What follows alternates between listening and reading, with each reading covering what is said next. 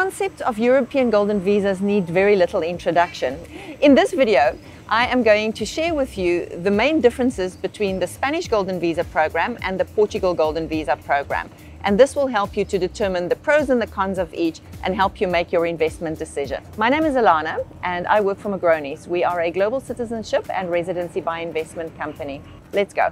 There are multiple questions that investors ask me when we start this conversation. So I've prepared a graph for you that will appear in this video, and there'll also be a link below that you can follow that shares with you all the key differences between these two programs.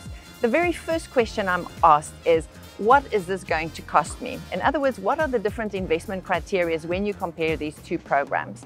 Now, the majority of investors in both the Spanish golden visa and the Portugal golden visa program invest in real estate. And if we just compare the real estate tables, the Spanish golden visa requires a minimum real estate investment of 500,000 euros, and the Portugal program has a variety of categories on the real estate side. It starts at 280,000 euros in less densely populated areas. You can invest 350,000 euros. If you're investing in renovation or regeneration areas in the capital, you can invest all the way up to 500,000 euros. So there's a range of properties available on the Portugal side, whereas on the Spanish side, 500,000 is the minimum, and you can invest in any kind of property anywhere in Spain. So a little bit less restriction, but less option as well. I think the main difference on the real estate side is that Spain has significantly more properties available to invest in. It's a much larger country, and there's a bit more diversity, so people have different investment options. If we look at the other ways in which people can qualify for golden visa, not that popular, but options nonetheless, so worth taking note of. In Spain, you can invest €1 million in company shares or capitalize a bank account for €1 million, or you can invest €2 million in government bonds. Now, I often get asked, because of that bond option available in Spain, if Portugal has the same. And the answer is no, there isn't a government bond option available in Portugal. But if we look at what is available, there's multiple other investment routes that you can follow other than real estate. An increasingly popular investment route for people investing in the Portugal Golden Visa program is the private equity and venture capital sector. There's a whole separate episode on that, and you can follow the link here to find a bit more information on that. But in short, it requires that you invest €500,000 in either a private equity or a venture capital fund, and those funds will then invest in underlying assets in Portugal. That becomes very interesting for investors because of different tax benefits. If we look at the other opportunities in Portugal, you can, for instance, capitalize a company with 500,000 euros and create 5 permanent jobs and qualify for your golden visa that way. You can invest €1.5 million in a Portugal bank account and get your golden visa that way. Remember that €1.5 million has to remain invested for 5 years during your residency period. The last category that's quite interesting and not specifically part of golden visa is called the HQA, or the highly qualified applicant visa. This visa allows entrepreneurial investors to spend 175,000 euros and partner with a local university where they will create an R&D setup and an incubator structure around your business idea. You will own the IP, the university will sponsor your arrival in Portugal, and you will be able to create a business that belongs to you, but it's not part of the golden visa. So you have to be a successful entrepreneur already to be able to qualify for that visa, but also becoming increasingly popular as a route to get your residency in Portugal. The next point that's very important is, what are the residency requirements for both these programs? In other words, how do you become a resident and how do you maintain that residency? So in the case of Spain, you only require one biometrics visit to have your first residency permit for 2 years issued. Thereafter, your residency permit is issued for 5 years.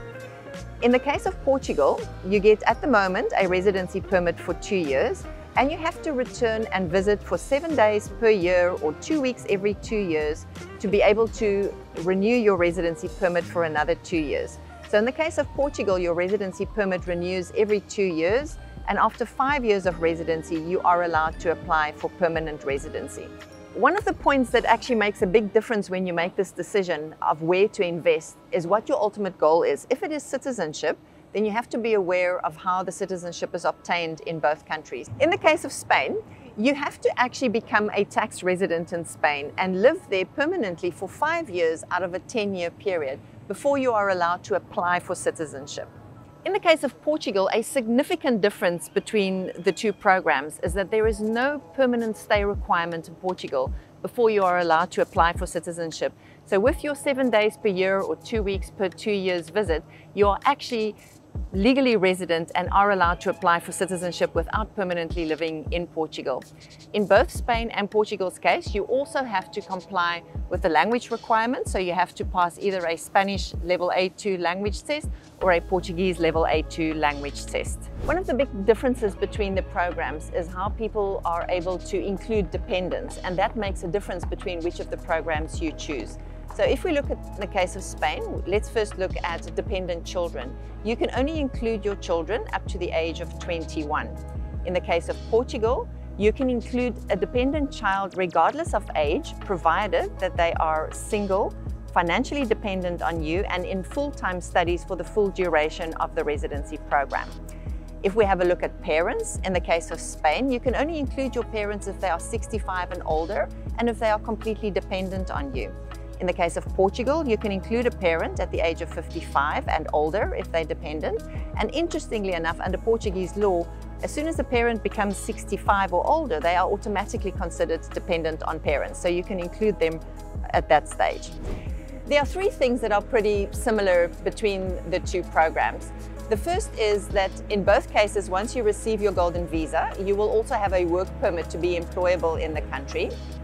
In both cases, you will have access to free healthcare, free public healthcare, and in both cases, you will have free access to public schooling for your children. Private schools, of course, will remain at your cost. The next point is security. If we look at the World Population Review, you will see that Spain ranks 31st in terms of the most peaceful countries in the world to live in. In comparison, Portugal is significantly safer and ranks 4th in the world. So if security is a concern, keep that in mind. A big topic of conversation is always taxes. I never have a conversation without people asking me to compare the tax regimes. Now, Spain is not known for particularly friendly taxes in terms of individual taxes, and they don't have any specific dispensation or tax dispensation that will make this road for you easier. On the other hand, Portugal offers the NHR, or the non-habitual tax regime, and there's more information in the link in the video below. You can have a look at that. But it basically offers an investor a 10-year tax break on pensionable income or fixed income that they earn from outside the country. So the taxes is important to compare. In summary then, what are the main differences between these programs? In the case of Spain, there is significantly more real estate available to choose from, and the stay requirement is different. However, if you want citizenship, you really have to be sure that you want to live in Spain, because you have to be there permanently for 5 years before you can apply for citizenship. On the other hand, Portugal offers multiple different categories of real estate investment as well as fund investment, which is very attractive. It offers the NHR, the non-habitual tax treaty, which gives you a tax break. And it also has a very low stay requirement that will allow you to apply for citizenship without actually physically living in Portugal. So those are the main differences between the programs. If you find this information useful, then please do subscribe to the channel and like the video.